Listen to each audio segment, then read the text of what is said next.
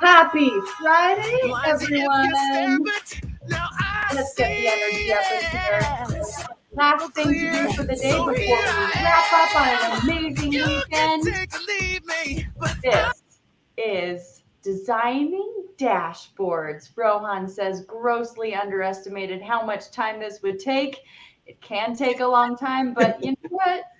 My guess is the first time takes the longest / the super badge. If any of you have done the reporting super badge, that one took a really long time. Hopefully this one was a little bit better, but I'm so happy to see some amazing faces, familiar faces, and it's a Friday, so nothing to complain about.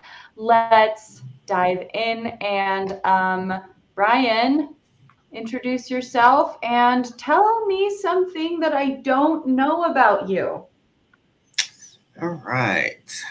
Hey, everyone. My name is Brian Owens. I'm originally from Birmingham, Alabama. I live in Atlanta now.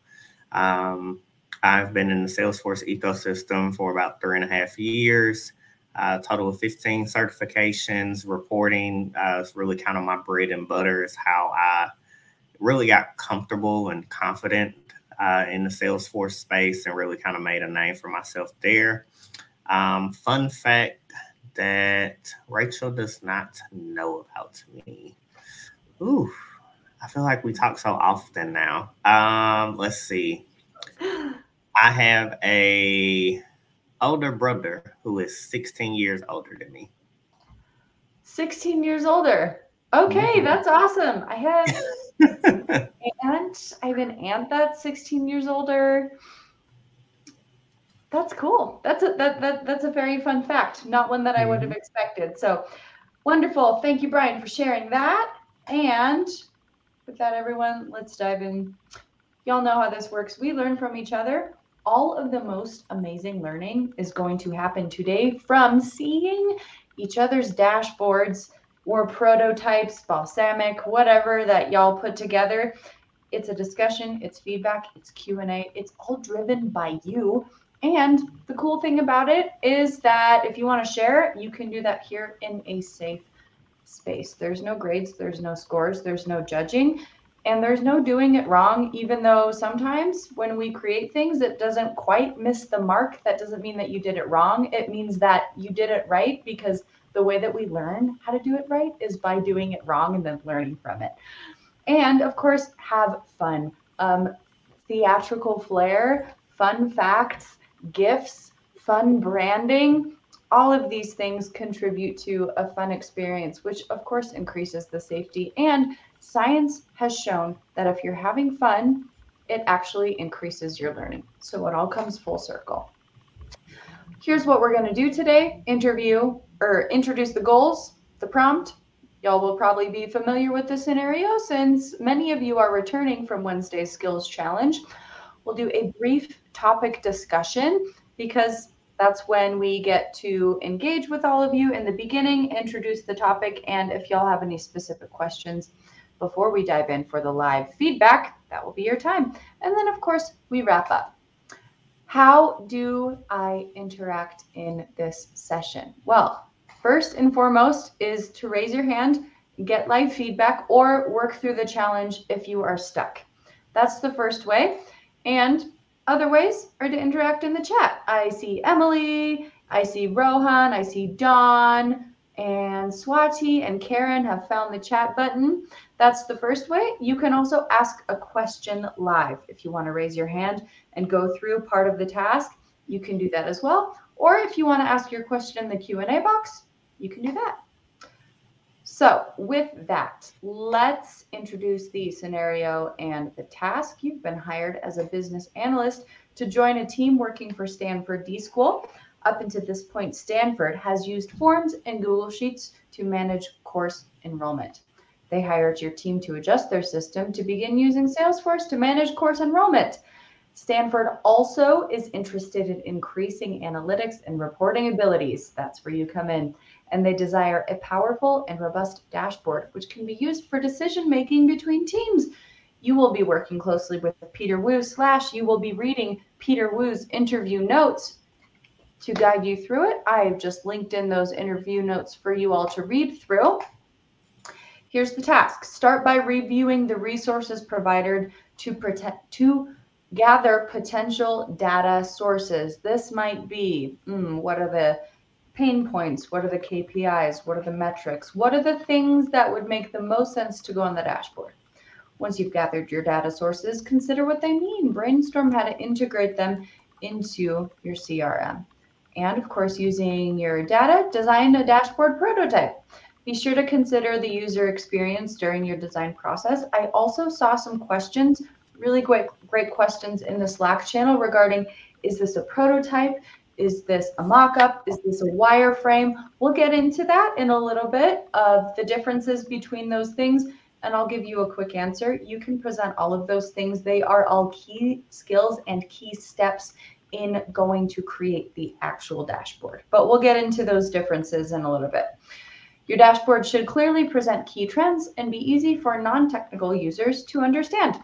If you're a course enrollment representative, can I use this dashboard? Is it going to be useful to me? And then, of course, during the live sessions, you will present your dashboard prototype. Karen says, prototype, mock-up, wireframe. Oh my, fabulous. I enjoy that. You will know you are done when you have integrated your insights from Peter's interview to craft a dashboard within Salesforce. You've gathered potential data sources, considered their relevance to the client, and built a prototype, a visual appealing prototype that will represent key data in an intuitive way. Okay, so if you are new to AirMeet, now is your time. Find that raise hand button and get in the queue. How do we join the Slack channel? Please paste the link to the chat. Astrid, if you go to the calendar invitation, there should be a link at the bottom that will bring you to the Slack channel. If not, I will post the link shortly for you. But in the meantime, we are going to begin our feedback part. So I see some hands being raised in the queue. 2 hands came up. First, let's do a little coach discussion on the topic. So starting with the difference between prototype, mock-up, wireframe, visualization. Goodness gracious, what do all of these words mean, Brian? Tell us. All right. So in the world of, I guess, kind of product management and UX, UI, I guess kind of the 2 buckets that we like to put these in are what we call low fidelity and high fidelity kind of demos or mock-ups. The simplest way for me to explain it is a low fidelity mock-up, prototype, wireframe is going to be something that's kind of 2-dimensional. It can be as simple as a sketch on a sheet of paper. You know, I've done sketches in Miro. I've done Visio boards to kind of show what a dashboard would look like. But the point is, it doesn't really move. It doesn't do anything. It's just kind of a still picture that you look at. More high fidelity would be actually building a mock-up of a dashboard within Salesforce, showing someone how the filters works and kind of interacting with it, showing that if you update a record in Salesforce and you go back to the dashboard and refresh it, that information will be there. That's more of a kind of high fidelity portion. Awesome. So one is not stagnant. What's the word? Static. One is static. Yes. One moves a little bit more interactive. Maybe doesn't have like everything built out as a prototype. What's the difference between a mock-up and the real deal, if you will? A mock-up would be, so in given our scenario, a mock-up would be, you know, maybe you don't have all the classes in there. You have very, you know, small amounts of data. Stanford D School would have thousands of students enrolled in a semester. A mock-up, only thing you really need is enough to show the variations in your chart. When you're doing a prototype, you want your numbers to represent a little bit more closely of what the client would be looking for. And the reason for that, for kind of a higher end prototype, staying with our school example, let's say that I'm presenting this to Emily and she wants to kind of dive into the data more and say, hey, well, could I see my students based upon their classifications. If I only have 5 students in my mockup, I'm not really going to be able to show that as well. Whereas if I'm doing a prototype and I have 1,000 students in my kind of demo, I can easily show like, okay, yeah, we can, divide and show different slices of the data with a larger data set. Gotcha. So dummy data is sufficient, but if we want to build that out, so it's kind of like validation, right? You don't want to build out the whole thing until you have what you've built validated and then move into the next stage. Yep. And typically from a consulting perspective, you're going to use dummy data either way. It's just kind of the volume of the data. Yeah, that totally makes sense.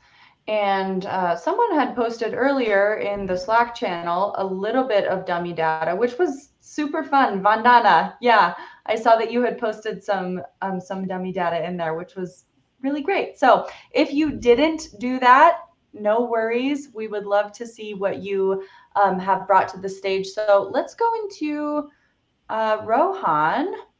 Looks like Rohan has a presentation ready to go. So welcome to the stage, Rohan. Hello.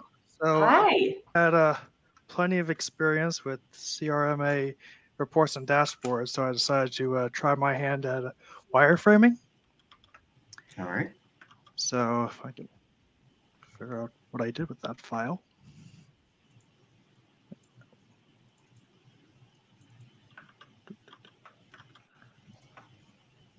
I have too many windows and tabs open. Thank you for not sharing your screen. Story of my life. Oh, I always branch out a new window for presenting. Yeah. Good. Okay, so I learned Figma today, and that's where I spent most of my time. So I have so this is the university dashboard. Some of the KPI indicators that they wanted was to have their projected revenue and where they are at. They wanted to know about students enrolled. So currently have it segmented by terms. I don't know how many terms they have. I'm going to assume 4. So we have our projected column and our actual. Obviously, this is fictitious data because I don't think you're going to have projected so low and actual very high. We have our enrollment versus dropout, and I want to have different filters. So we have the full university. This would be a clickable button that you could select what type of college or department you want to focus on, and then after this filter, we'll have the list of courses that you can drill down on. And one of the other components they wanted to worry about was the common dropout reasons. So based on the CSAT information, this could get populated with what are the most common dropout reasons. All right. This is what I got in about an hour. Yeah. Hey, everyone, thank you, Rohan, for being our first presenter. I have been watching tutorials since 7 a.m.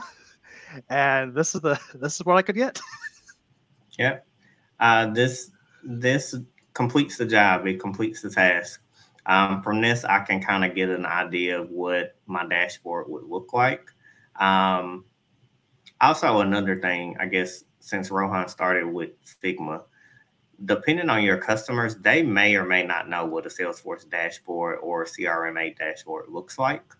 So it's one thing to kind of keep that in mind, but don't give yourself kind of like analysis paralysis, because if it's wrong, they won't know 9 times out of 10. I'm pretty sure you can do the drill down, like filter this out by the departments, and then based off of this, the dependent pick list value of will be reflected into it.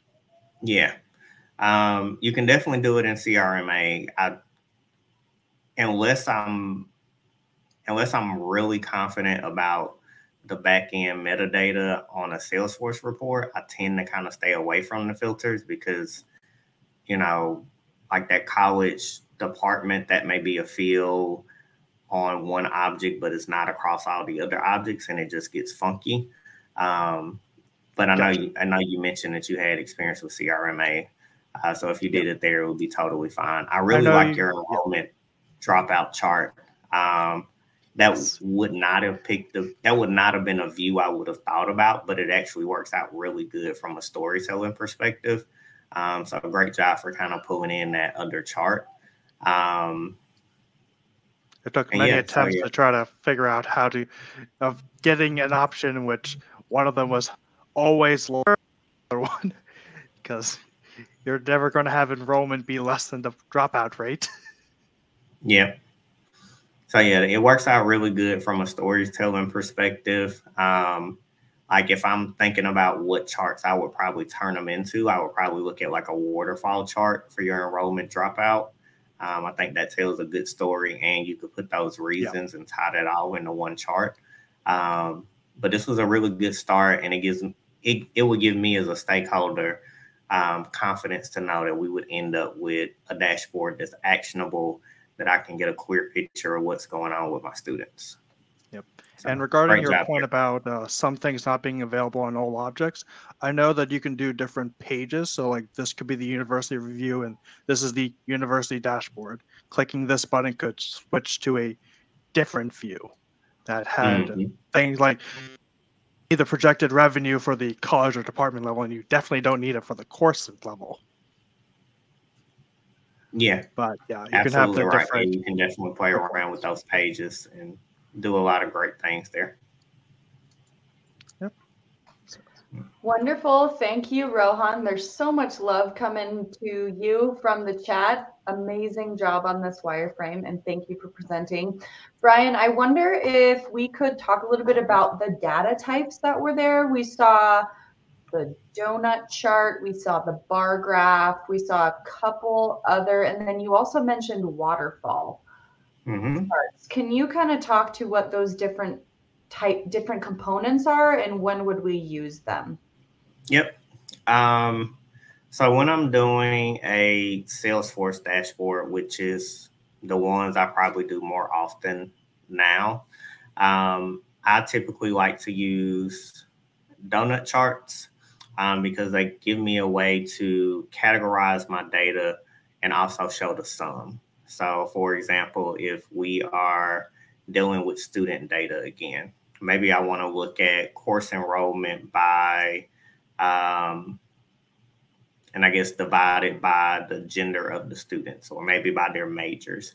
We could have different slices of the donut represent different majors, and then have the total number of students enrolled in the course kind of in the center of the donut. So that's what I like to use those for. If it's something that I'm pacing towards a goal, let's say we have a goal of a certain amount of revenue, or we want to keep our dropout rate above a certain percentage. I like to use gauge charts for those, and you can kind of color code and do a red, yellow, and green. So you can kind of know like, hey, are we in a good spot? You know, we need to put some more attention towards this KPI to make sure we don't fall in the red area. Another chart that I really like to use is the stack bar charts or stack horizontal charts, kind of going back to that categorization. You can see the total of your data and also break things into smaller categories. Oh, and a waterfall chart, because you asked about that. So waterfall charts are primarily used in CRMA. They are a little confusing until you understand them. Let me see if I can find a picture of one. After the next person, I'll kind of look for a waterfall chart and we'll circle back to that one. Awesome. Yes, yep. we can circle back to that one with an example. You said CRMA. What customer? What does that stand for? So CRMA is CRM analytics. Analytics. Gotcha. Or Tableau. Essentially, it's Tableau that lives within the Salesforce platform now. So Tableau used to be, and technically still is, a standalone product that Salesforce acquired probably 2 years ago. There have been a bunch of iterations and name changes for what the product is going to be called inside of Salesforce. And CRMA, I guess, is the newest name. So um, when you see kind of demos from Salesforce and they talk about Einstein Discovery and things like that, that all lives within the CRMA program. Similar feature, different name, classic Salesforce move. Is that Absolutely. okay? Sounds good. Rohan says Einstein Analytics became Tableau, which then became CRM Analytics, and will eventually be called AI stuff. And maybe someday it will become the Owens method. If I had a say, that's what I would call it. Okay, everyone, welcome Vandana to the stage. I see a dashboard. Love it. Vandana, the stage is yours. Thanks, Rachel. How are you doing? Hi, Brian. How are you?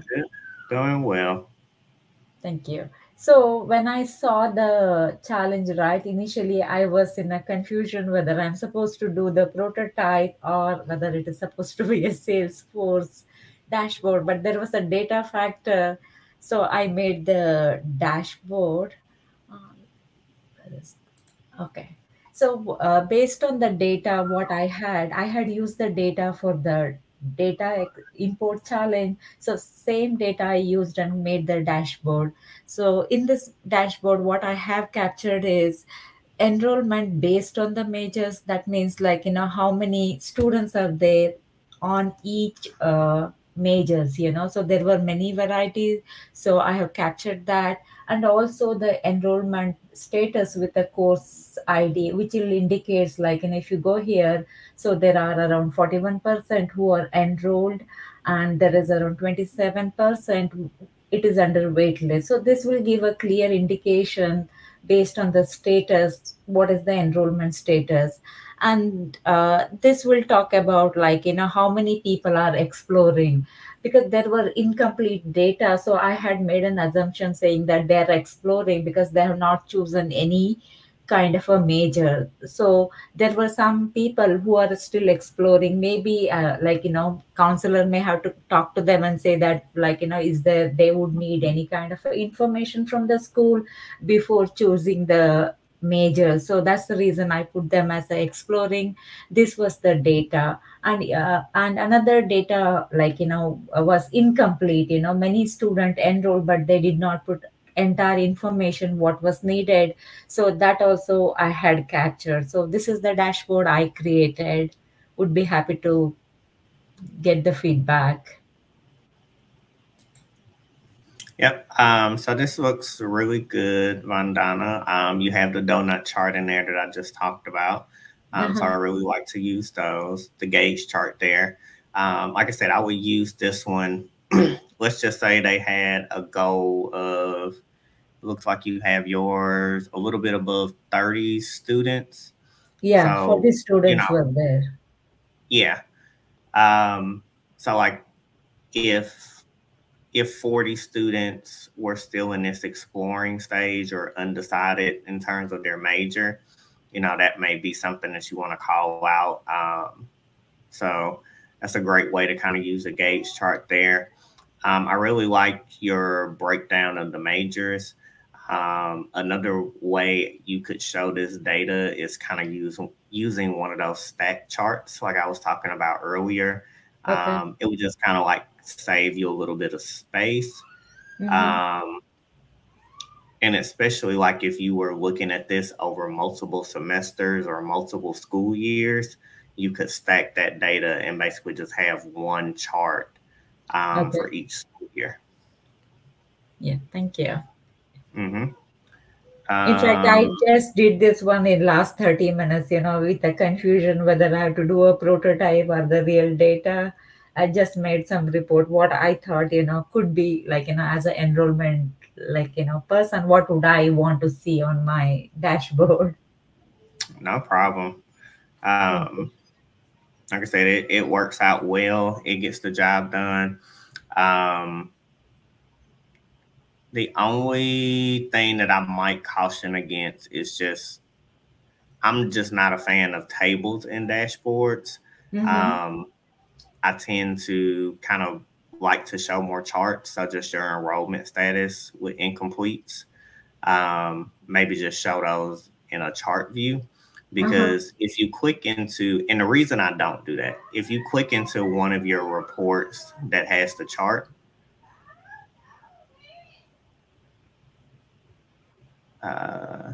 yeah, Vandana, if you want to go to one of the reports. Oh, okay. Yeah, can you see now? I think you probably showed the tab with us. No. Is this a screenshot of your dashboard, or is this within the dev org? It is within the dev org, yeah. Yeah, you should be able to click on the link that says view report. Where do I? Can I go back and see the report? Yeah, well, if you just from the dashboard, I guess just for the good of the group, there's a link up under every chart that says view the dashboard. Oh, okay, here, right? Yeah. So the reason I tend not to show tables in there is like when you click into the report, essentially you could have your table here. Oh, okay, this one, right? Yep. So instead of having this view essentially on your dashboard, you could just have a chart, and then if people wanted to see it as a table, they can just click into the table. Okay. Yep. Yeah, what in fact I was trying to do was like, is there any kind of a notes or anything? Can we add this to a dashboard? For example, like, I always wonder, like, charts are there, and if you want to go back and refer, or do you want to put, is there a text format can we add in a dashboard? I think there is a way to add kind of like a text thing now. If you can go back to your dashboard. Yeah. Now there's a way you can hit edit for me. Okay. Hit add new component or add component there. Okay. Okay, maybe it won't let you do it. Maybe I will look around that, Yeah. So I know you can do in the CRM analytics product that Rohan and I were chatting about, you can add kind of like text boxes and rich text fields. I feel like there was a way, because I've done it before, like linking it to other dashboards. But I cannot remember how to do it right now. Okay, that's okay. Maybe I in fact, I was looking for that information so that, any assumptions made, I can just put it there saying that even for like, real time also, this is what is there. So I wasn't able to get that in time. So that's the reason, like, that's a good, yeah, I can try to implement that. Thank you for the feedback. Awesome. Thank you, Vandana. All right, if we've got other presenters that want to share their work and work through the challenge, definitely go ahead and raise your hand. We talk about yes, you can. Not sure at which part that was at a couple minutes ago. I think, Brian, you said, I'm not sure if we can do this here. Anyone else? Refresh my memory, Michael. I can't remember. But yes, agreed. Excellent prototype, Vandana. Thank you so much for coming up on the stage. Brian, do you want to chat about waterfall charts for a second? While you pull that up, I'm going to bring this poll up onto the stage, and then we can chat about it. So everyone, while Brian thinks about which waterfall chart to show, he finds that link. Let's vote. What is your favorite dashboard visualization component? I think donut chart's going to win. Just saying. Funnels are pretty cool too. Yeah, funnels are pretty cool. Thanksgiving's coming up. Maybe that's influencing the vote. Nope, donut's winning by a long shot. I feel bad for the bar graph. How come nobody likes bar graphs? Okay. Donut chart sounds like that one's going to win. So, huzzah, everyone. Donut charts win. Would love to hear from all of you in the chat why you found. Oh, yeah, I forgot about the gauge, the gauge. It's also a good one. Yeah, would love to hear from everyone why you chose that to be your favorite. Personally, I like the donut charts because it has not only the breakup and the kind of the percentage visualization, but there can be numbers in the middle. So both of those, covers both areas. Rohan says, I personally love area charts. Not sure what that is. What's an area chart? Are you talking about like a heat chart, Rohan? A heat chart. Like for sales, we're getting close to our goal. Yeah, like sometimes people use it. The stack line. Oh, okay. He was saying the one he did for his enrollment and dropout is an area chart. Oh, it kind of looks like the mountains, so it shows both categories. Kind of like a scatter chart, it sounds like, but less about the lines and more like filled in, if that makes sense. Pie charts, favorite component. Karen says it depends. Wasn't able to find the one that I was looking for. Rohan, I need your Googling skills. Send us something about waterfall charts. I say this will have to work. I was trying to find one in a dev org, but I'm locked out of the dev org where I had it. So this will have to work. Of course. Okay. All right. So the top chart here is a waterfall chart. Let me try to zoom in a little bit more. Okay. So a lot of times we've used it in kind of like sales. We want to look at, we may have a sales revenue that came in for the previous quarter, let's say of $10 million. We want to be able to look at that and kind of isolate different variables. So we want to see, hey, are we selling of our $10 million? If it's sold on the West Coast, how does that influence it? So this kind of goes back to the filters and things that we were using that Rohan was talking about. You can play around with different filters and say, hey, if you're on the West Coast, does that influence how well we sell, or does that negatively affect how well we sell? And that would be these green and red kind of fluctuations here. So this is just kind of looking at a full pipeline and saying, hey, starting with the pipeline, this is 120, and then we have an increase, and then in this category is taking it out. So it just shows how different variables affect a full pipeline, or I guess whatever data you're trying to track. That's pretty comprehensive. So if we were to translate this into course enrollment, like what might be a use case for this scenario? I would probably use this for the enrollment versus dropout. So going back to what Rohan was doing with, and he just asked the question. So what he was doing with the area chart.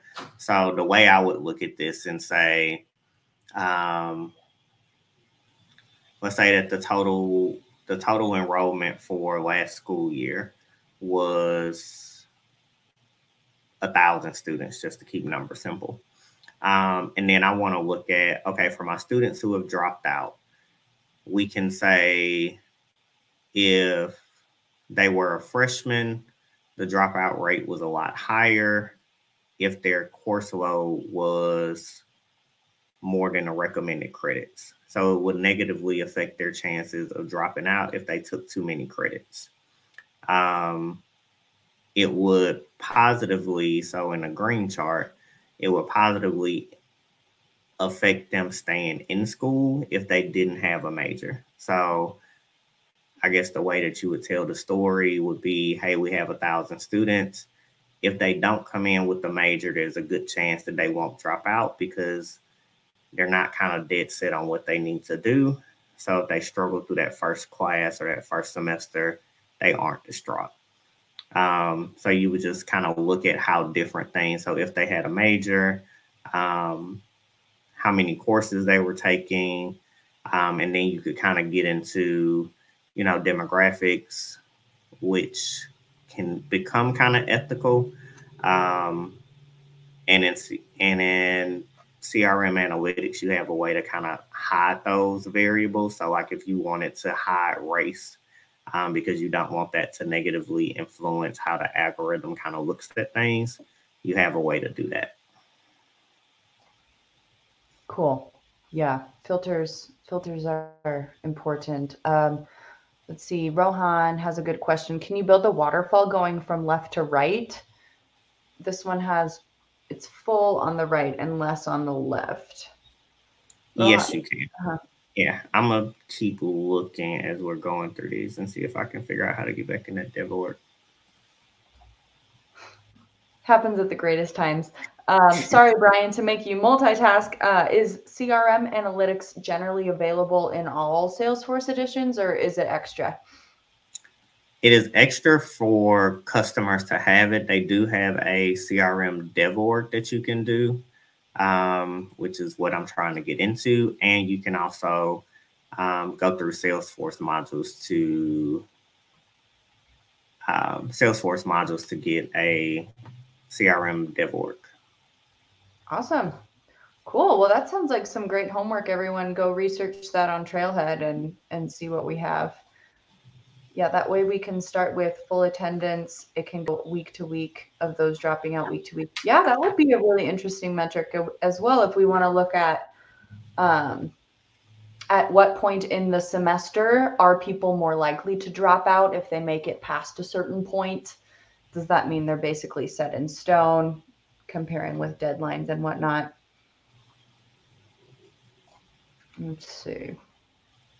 If you did the trailheads in this module, they gave you a link to get the CRM dev org.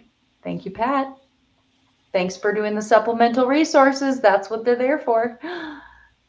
Free CRM analytics dev org here. Perfect. Yeah, thank you, Emily, for sharing that. I remember asking Peter when dropouts commonly occur. Oh yeah, that's right, Rohan. I think you were in that skills challenge. I'm going to pull up our slides while we pull that up and see if we can get you into that dev org. But let's do a little bit of a refresh just on the task, because the way that this is really structured here, everyone, is to go through a step-by-step process. So if you did attend the last session, it means we talked about KPIs, right? We talked about KPIs. Those are also listed in the interview notes. So start by reviewing the resources provided to gather potential data sources. Would love to hear from all of you which ones you thought were the most interesting or the most important. When you look at those interview notes, which I'll link over here. Oh, that's the wrong link. Remove. So when y'all take a first glance at these interview notes, what stands out to you as the most important KPIs, for example? Metrics for course popularity, speed of class enrollment. Okay, cool. That sounds like an interesting one, right? So we go through the KPIs, we determine which ones are most important.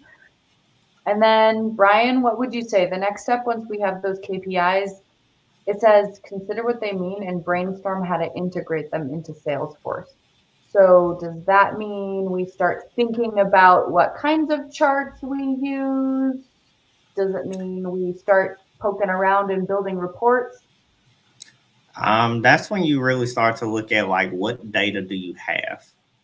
And what I mean by that is, so like we were talking about dropout reasons. I mentioned in the last session, because they were doing Google Docs and spreadsheets and things like that, it was probably in text fields.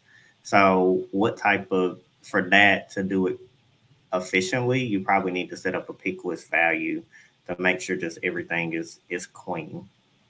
So that's kind of what you mean there is you want to look at the data you have and make sure you have all the necessary information to be able to report on it. Because if you don't, like let's say they're doing the dropout reasons and they're not really tracking it. They just put that somebody drops out.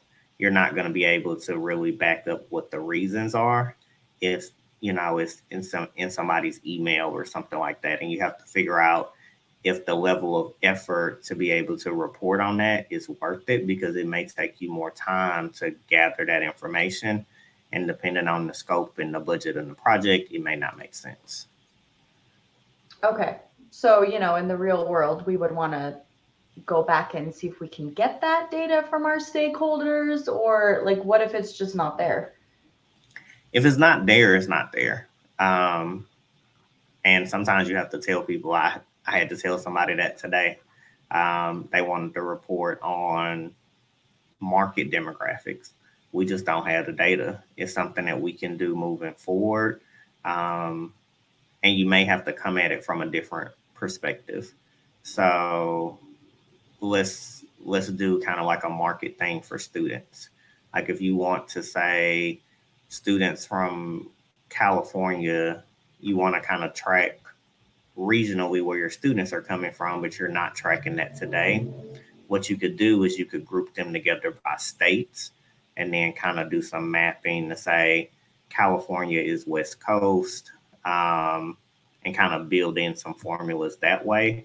So, I mean, you could make it work, but generally, if I don't have the data from a customer, I have to go back and ask myself the question, and sometimes go back and ask them the question, is the metric really that important if you were not tracking it beforehand?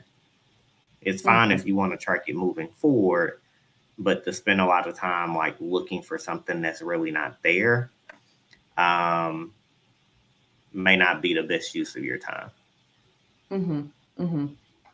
Yeah, that totally makes sense. You would think that the most important metrics are the ones that they're already tracking.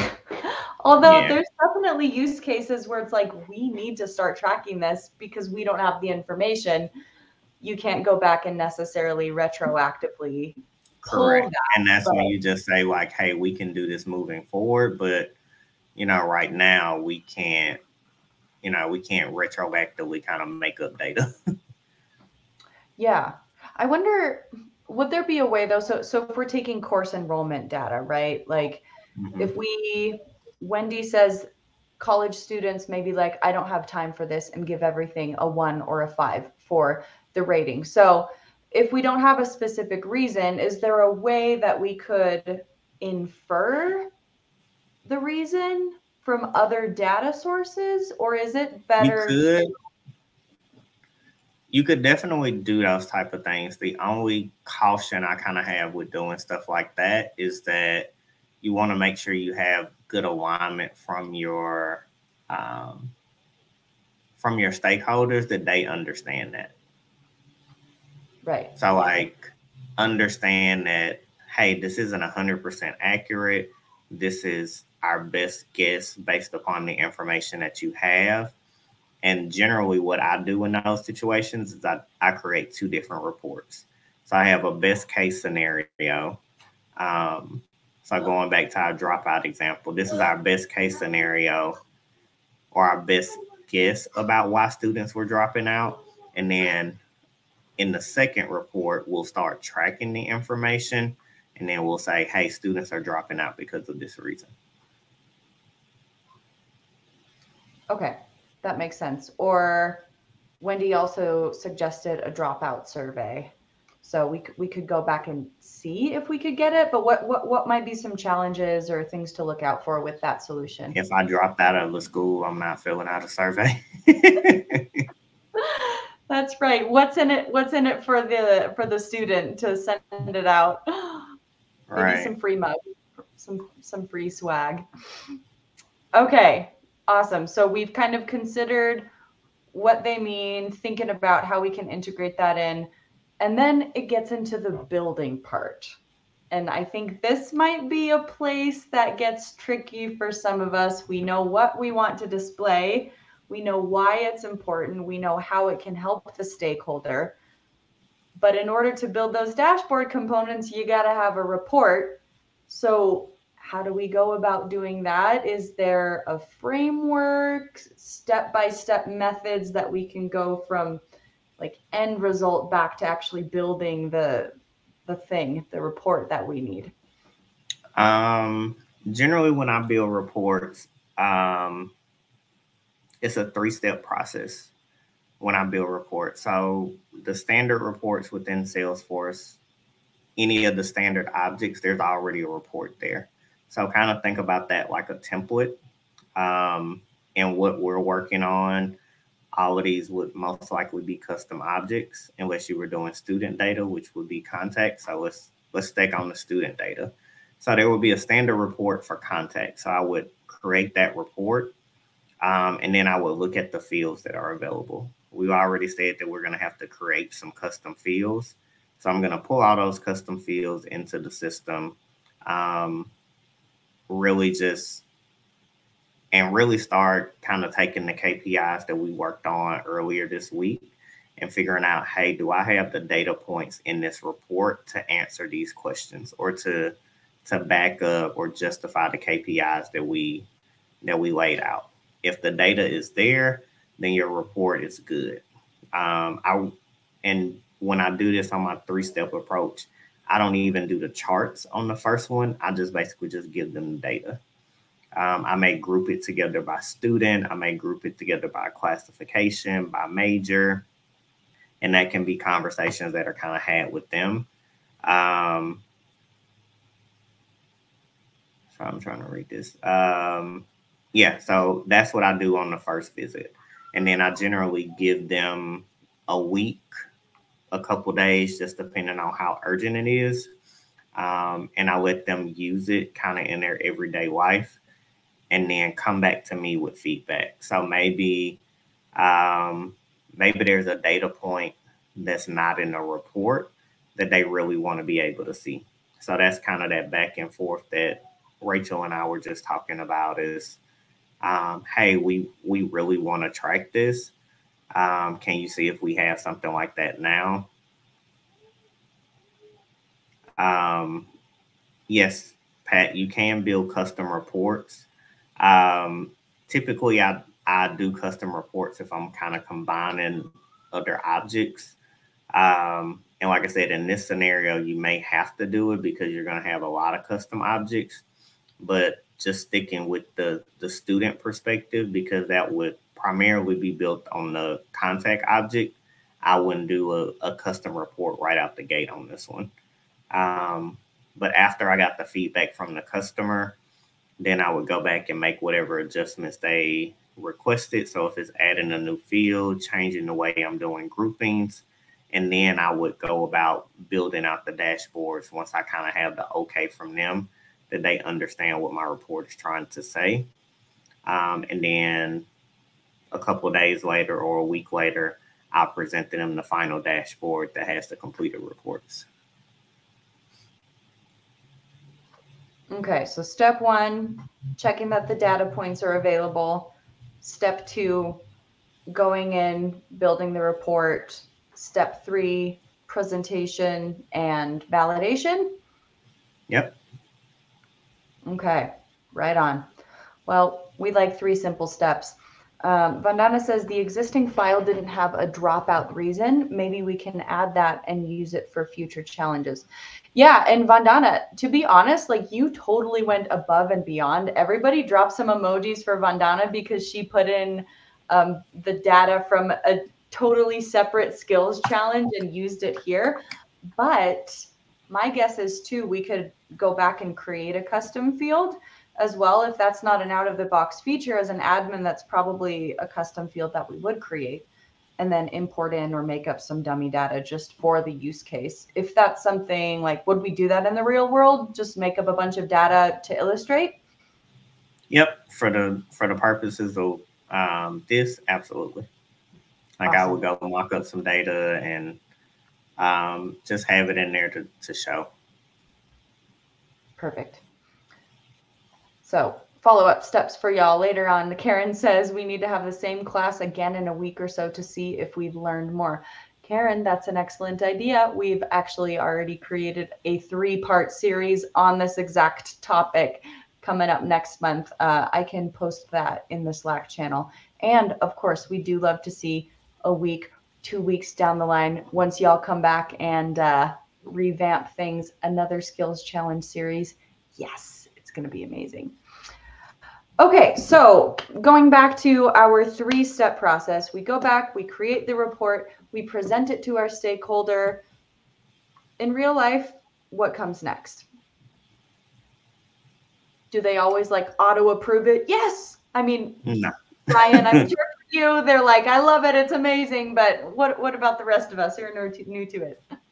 No, 99%. If somebody tells me they love it after that first kind of view, I know they probably didn't use it and they probably didn't look at it.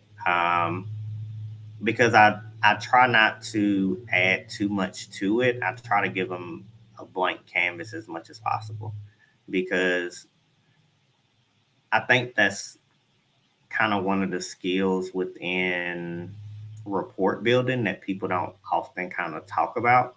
Like, I have my personal preference on building charts, and like we talked about, the donuts, the gauges, and the stat charts. But if I'm preparing my charts for the click team, they may not like the data like that, and I need to build it in a way that's usable for them. So I try to just give them the blank data, because they may want it grouped together by the number of skill challenges or the number of credits that a student is taking a semester. I may not want to do it that way. So I just want to give them the raw data and say, like, hey, take a look at this, give me your feedback, and then we can talk about ways to group the data. And it's really kind of a partnership, and that's why I do it in that 3-step approach. So I can get feedback, kind of adjust it, and then that last third session is really kind of a working session, where I show them how we can group the data together and then start building out the charts. Yeah, totally makes sense. So there's a theme here, whether you're doing business analysis or UX design specifically. Ideate, verify, build lo-fi, verify, build out, verify. Make sure that they've listened / looked at the dashboard. If you get an immediate yes, go back, do some hands-on training to make sure that they have seen it. Excellent. Vandana says, maybe I'll add a few more fields for the existing file and post in the Slack channel. Yeah, that'd be awesome. If you want to mock up some dummy data regarding course enrollment, let us know. Verify and validation checks everywhere. And let's see, Sharon, you're here, you made it. Welcome back. I'm gonna jump into Sharon's question in just 1 second. In the meantime, though, everyone, if you've loved this session, if you have any learning or suggestions for us, if you would take a quick 58 seconds or maybe even less to let us know, that is what helps us to create these experiences, requests from you, things to change, and additional suggestions. So super appreciate your feedback before we end up this session. And then Sharon's question. Oh, that's interesting. What's a typical sales cycle? How long does it take to link a deal? And what I will add on to that is, how could we represent the sales cycle, etc., in a dashboard? Typical sales cycle depends on the company and kind of what they're selling. And financial services, it would take maybe 4 to 6 weeks to close the deal. In ad sales, it takes probably 3 to 4 months to close the sale. So it really just kind of depends. And then, Rachel, you were saying, how do we link it? Yeah, not link it, sorry, but we know what the sales cycle is. We know that obviously for a sales representative, that's going to be very important data. Where is the person in the pipeline? Have they been sitting in a particular stage? Oh, yeah. How do we display that in our chart? So what the easiest way to do that is, I don't know, I call it a stale opportunity report. Basically, what you want to look at is, there are 3 data points that you need to kind of do this. One is the created date of an opportunity. And all of this is in a standard report called the opportunity history report. So it's a start date or the created date, basically whenever the opportunity was created, You want to see if it has a close date. And then you want to see how long it's been in the current stages. So let me try to figure out what those 3 fields are right quick. But essentially, you would look at those and say, hey, based upon our sales cycle, if something takes 6 weeks to close, but I have a opportunity that's been in the same stage for 2 months, that's either an opportunity that's not progressing through the pipeline anymore and the sales rep forgot to close it or just chose not to close it, which happens more often than we would like to admit. Or it could be the sales rep needs help, or it's just a very complicated sale. Cool. All right. Hopefully that answers your question, Sharon. I think it was pretty comprehensive. I am going to take a risk and share a screen with something that Adrian had posted in the Slack channel. Hopefully that's okay, Adrian, because this is an example of kind of my favorite style of dashboard / wireframe. There we go. Okay. So Adrian says, these are my data part scribbles that would go into a dashboard. I want to learn different charts. I think this is a great way to summarize what we've learned in the session. What are each of these components? What are they here for? Yeah, let's do that question since we've got 2 minutes left.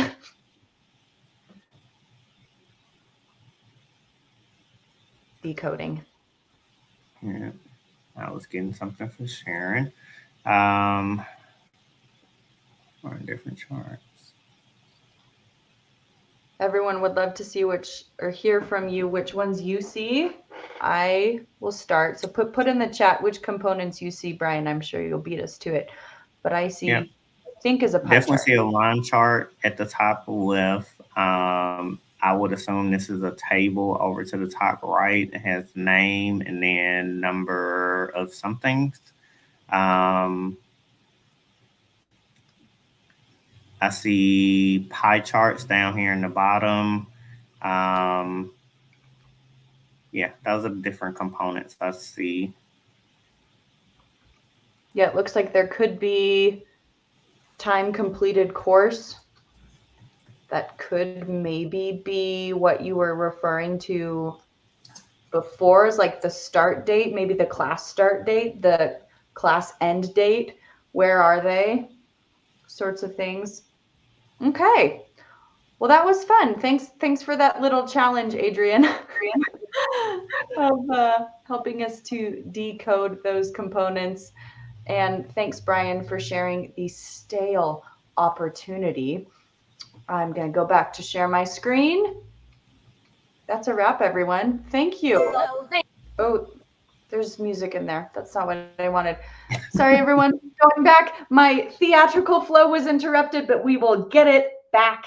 Emily, thank you for being here. Thank you, Brian, and thank you, everyone who has participated. Please stay tuned in the Slack channel for the replay, as well as the link to how you can learn more dashboard magic. Have a wonderful weekend, everyone, and we will see you next time.